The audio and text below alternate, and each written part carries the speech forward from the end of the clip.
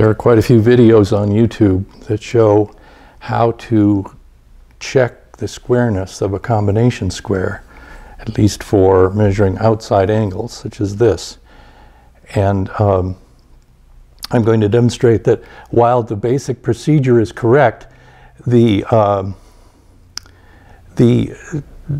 suggestions are incomplete. It's not adequate to test just one configuration of your combination square. So let's do the procedure as we normally do, and we'll start with this configuration.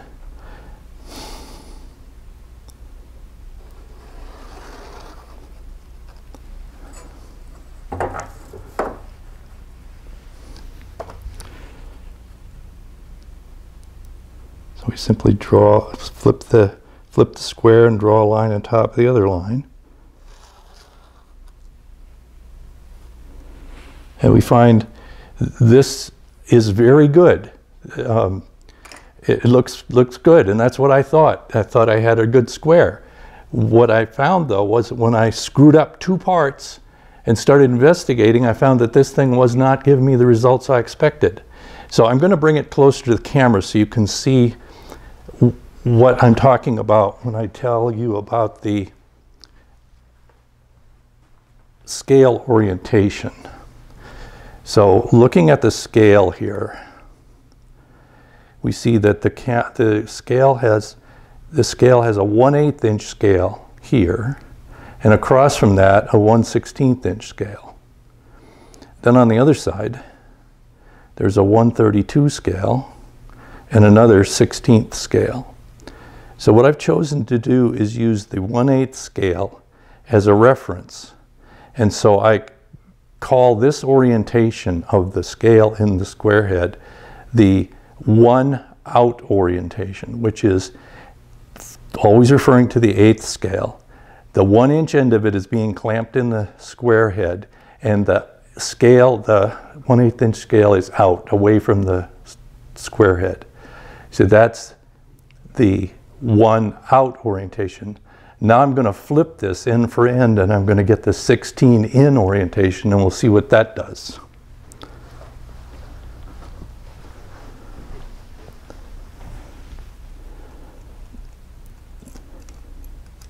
So simply flip it end for end.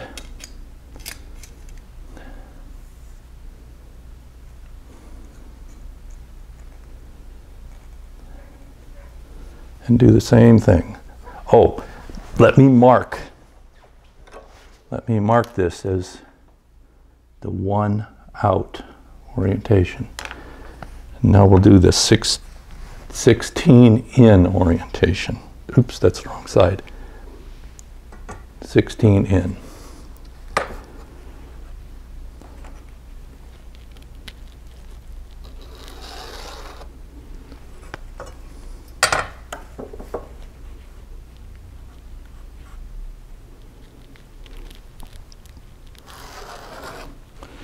And that's also very good.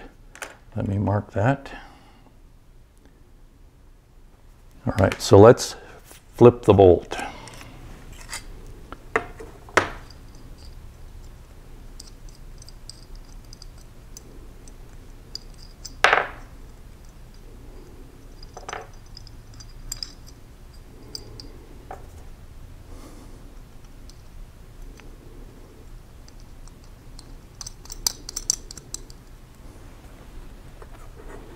And now I'm going to do the 1-in orientation.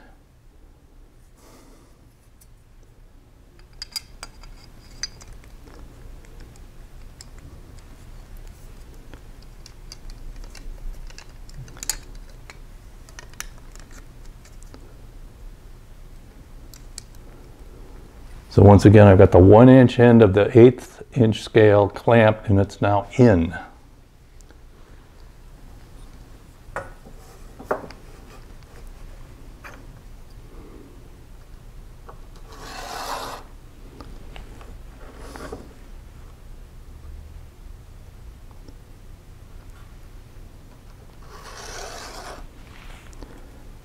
That's way off. Now I'm going to bring the camera down here so you can see these but I'm going to draw all the lines first.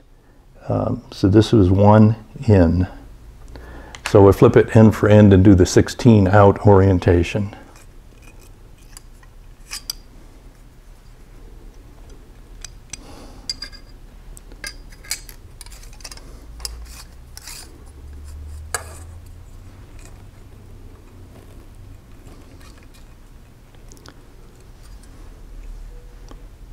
So we got 16-inch end of the 8th scale out.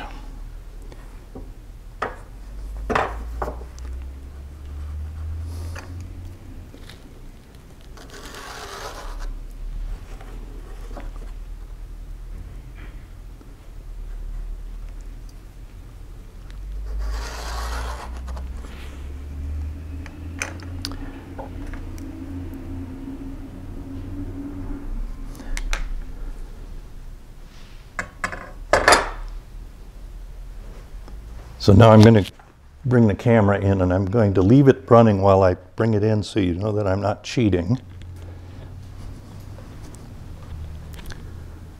So please excuse the bumpiness.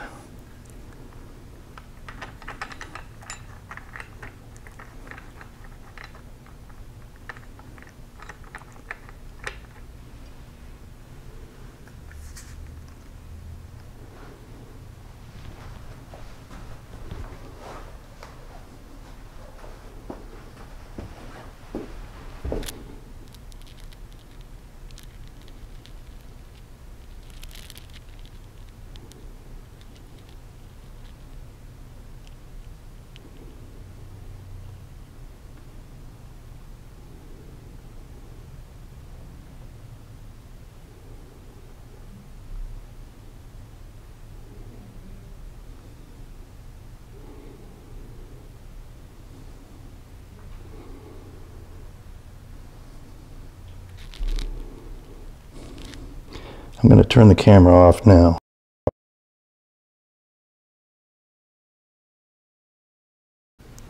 Okay, we're back. Camera's back on the tripod. There's one other thing I want to discuss. Well, let me just discuss this a little bit. The fact that we get really good results in one orientation of the square and really poor results, this is actually more than the 32nd off. Really poor results in another orientation means that you can't correct this by fiddling with the 2 points in here, as shown on many videos. If you did, say, start here, saw that error, and then corrected it by filing or sanding or scraping these 2 points as they're shown, well, all you would do is move the error to some other configuration. You wouldn't correct it. So the other point I want to mention is that we had really good results with the 1 out orientation, which is this orientation. See, there's the one end of the thing and the one end of the 1/8 scale, and it's out. Now, if we flip this way, we also have 1 out. But we are now set up for measuring inside angles instead of outside angles, which is something we also are interested in doing.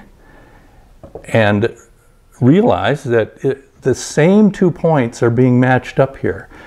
More or less the same 2 points on the scale are matched up with these 2 points, 2 reference points inside the square head. However, in this case, the relative positions are reversed relative to what they were here. So that means that if this really good result is a result of the fact that there are errors on the scale that are being compensated by a matching but inverse error on the 2 points, when we flip it to do this configuration, that error will be doubled. So the bottom line is, it's important to check your combination square in multiple configurations to know what it's doing, and then you can make decisions accordingly.